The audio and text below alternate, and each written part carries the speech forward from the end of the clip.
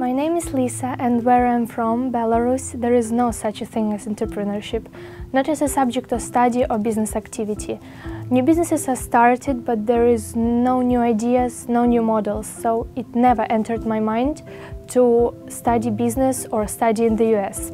But one day my mom found out about a scholarship to Babson College in the internet.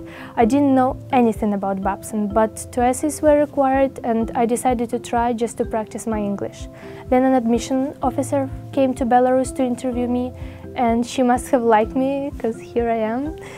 Coming to Babson, I had a culture shock, and I couldn't believe that during the first year Babson will actually give you money to start your own business. That doesn't happen in Belarus. It was really hard to adapt, but I had peer mentors and professors who helped me, and I tried to be involved in as many things as I can. As I said, nothing new happens in Belarus, in entrepreneurship, but in my short time in Babson, I believe that when I go back, I can change the society. I want to inspire high school students to study in America and help them to create opportunities for themselves and for others.